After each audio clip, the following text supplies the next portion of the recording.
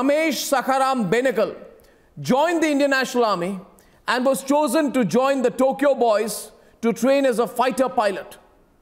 He went on to attend the Imperial Japanese Army Air Force Academy in 1944. However, before he could complete his training and join active operations, the war ended. He would go on to fight for India in the 1965 war and the 1971 war. His wife, Meera Benegal, will be joining me on the broadcast today.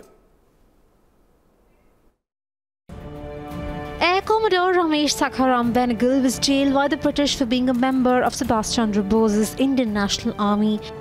He was also called Tokyo Boy for he was in the INA Tokyo Corps. The Japanese had selected him for training in the Imperial Japan Air Force Flying Academy during World War II. Benegal was a natural choice for the Indian Air Force, participating in the Battle of Longewala, for which he was honoured with the Gallantry Award. Now, as his wife Meera Benegal talks to Republic, she shares her wish to present his uniform and medals to Netaji Museum. The life and work of Air Commodore Ramesh Benegal fills us with pride. Yes, we're proud to be Indian.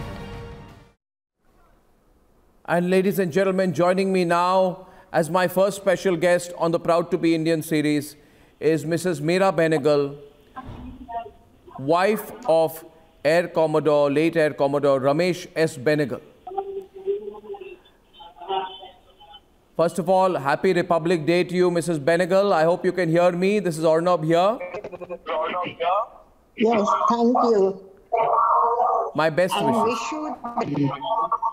My best wishes to you as well. If you can just switch off the television set which may be near you, then there won't be an echo.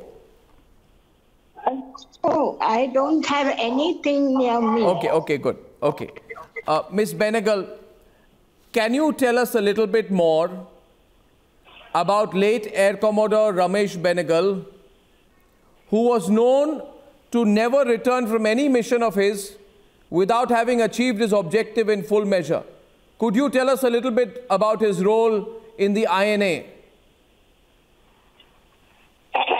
In the INA, he was a cadet, one amongst 35 cadets, and he was chosen personally by Subhash Chandra Bose to the Air Wing. And from Burma, he traveled and all over to Japan.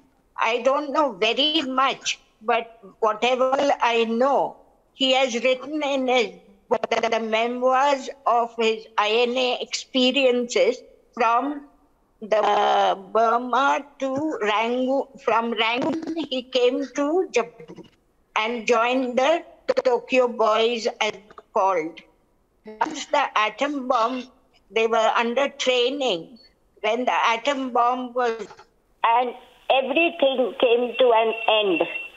And that's the time they heard that Subhash Chandra Bose had crashed in a plane accident. And they took his ashes and kept it in the temple, Renkoji temple. That is, and then now also, the Japanese are honoring Subhash Chandra Bose on his birthday and his anniversary day. My husband had gone to Japan as on their invitation, and he had met some of the Tokyo boys from India had gone to Japan, and they had a wonderful time there, which was given by the Japanese people who were followers of Subhash Chandra Bose. When, after the atom bomb, they were taken prisoners, and they were all youngsters of 16 and 17 years. My husband also was very young at that time, and they were separated from their families. Only Subhash Chandra Bose told my husband when he met him that how his brother was doing in his administrative staff. His second brother was in the INA with Subhash Chandra Bose in his office. And he told him, don't worry, I will tell him to write to you and all that. You know, when he knew that there were no letters coming for him from anyone else. And then when they were taken prisoners, they were taken all over and then sent to India as prisoners of war at that young age. And of course, he was very much taken up with Subhash Chandra Bose and always wanted to follow his footsteps. And he did whatever he could after his release from the INA as a prisoner. He couldn't join the.